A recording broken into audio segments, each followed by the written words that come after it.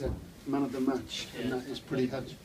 The goalkeeping error really changed the game, do you agree? Yeah, definitely. When they went 1-0, they were putting a bit of pressure on us, so it was a difficult game for us. But it was a mistake from the keeper, and fair play to Callum, he's gambled on it. I think it's instinctive, and that's what strikers have got to do, and fair play to him for getting on the end of it. And when we got back in the game, I think obviously we always looked like we were going to go on to win it. Yep. Big lift for you that moment, wasn't it? From then on, you really looked like you were picking it up. Yeah, definitely.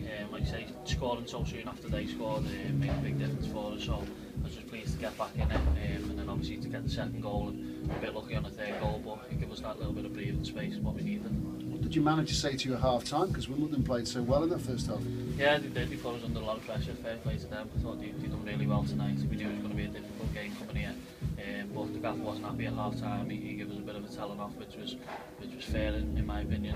But I think the second half we come out and pressed a little bit higher and kept the ball a little bit better. I don't think it was one of our best performances all season, but sometimes you've got to win ugly, and thankfully we've come here and done that. Congratulations, you're in the draw. Anything's possible in the FA Cup. Well done. Cheers, thank you very much.